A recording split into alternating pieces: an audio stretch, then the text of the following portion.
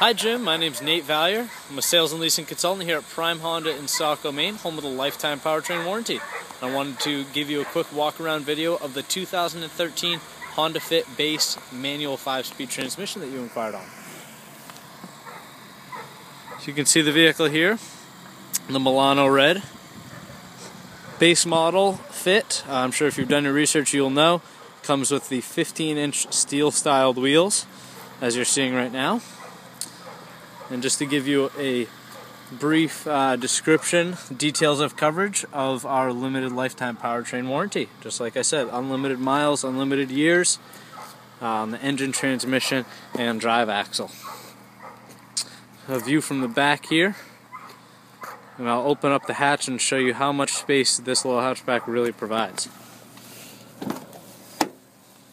So you can see 60-40 split folding seats right there. The great thing about the seats going down, they lay flat right into the floor. The seat that you actually sit on goes down as well, so lays flat right into the floor, nice and easy. With a spare tire under there, and I'll show you a couple different ways that you can store the seat. Quickly, we'll look at the window sticker for the Fit Base manual. $800 difference if you were to step up to the Fit Base automatic transmission. $800 more for that automatic transmission compared to the 5-speed manual. So as you can see, the lay flats into the floors, but also that unique setting as well. If you want to keep the seat up and still have your room in the back behind the hatch, you can lift the seat up and then lock it right in place here with this bar. No problem at all, and the seat will stay up just for extra storage. The view from the driver's side, power windows and locks, as well as power mirror right there, a telescopic wheel to adjust nice and easily to make you comfortable.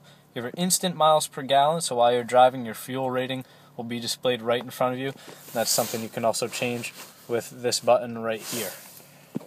Your odometer, and then nice simple display up here. What's great, Honda makes it nice and easy to navigate while you're driving, so you don't have to take your eyes off the road if you want to, change a radio or anything like that. You do have an auxiliary import if you want to hook up any music device. The power input down there, and then also a double deck glove box, bottom and top. And in the top one here, you have a USB audio interface. So you're allowed to, hook up either a smartphone or any music device that has a USB hookup. Anything that can go incompatible with there to listen to your own music and charge your device. Hope this is helpful, Jim. If you have any more questions, please feel free to contact us. Happy Honda Days, and I hope to hear from you soon.